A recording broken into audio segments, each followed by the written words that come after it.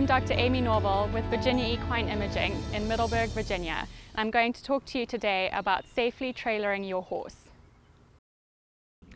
Transport is a stressful event for the horse, and research has shown that it is linked to health problems such as shipping fever, colic, and dehydration. The longer the journey is, the increased chance there is that your horse will have health problems. In addition, it's strenuous for your horse to be shipped, as they're continually adjusting their position and trying to maintain their balance with the movement of the trailer. You should plan the route to your destination first and become familiar with veterinary clinics along the way. So if you need to seek medical assistance for your horse, you can quickly and easily get them to a veterinarian. At the same time, you should plan your stops. It's recommended that you stop every 4 hours to check on the horses, give them an opportunity to rest and to drink water. It's recommended not to travel for more than 12 hours in one day. Make sure you have all necessary veterinary health permits in advance if you'll be transporting your horse across state lines. In addition, it's a good idea to get together a travel safety kit for your horse and have it easily accessible during the journey.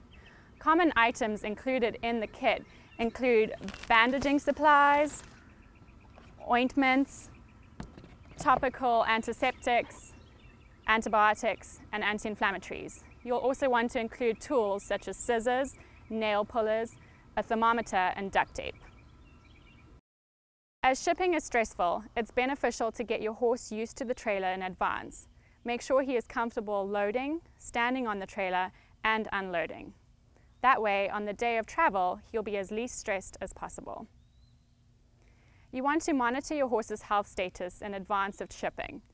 Take their temperature once or twice daily for several days in advance. Also monitor their hydration status. If you have any concerns about your horse's health, have your veterinarian evaluate him before he travels.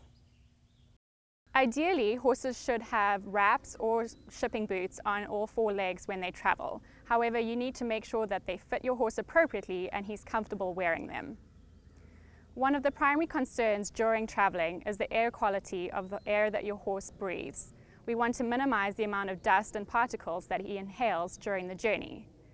It's okay to have bedding in the trailer. However, you want to minimize it so that you don't add too much dust and air particles to the air. A little bit of bedding helps to provide cushioning and traction and will absorb any excess urine. It's also important that a horse have a steady supply of hay available to him during the travel. The hay bag should be hung at an appropriate height, and the hay may be soaked in advance to minimize the dust that it adds to the air.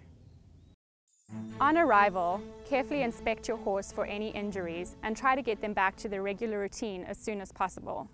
You want to continue to monitor their temperature for 3 to 7 days following the trip and evaluate their overall demeanor and appetite. If you have any concern about your horse's health, or if a horse that's shipped with yours becomes ill, have your veterinarian evaluate your horse as soon as possible.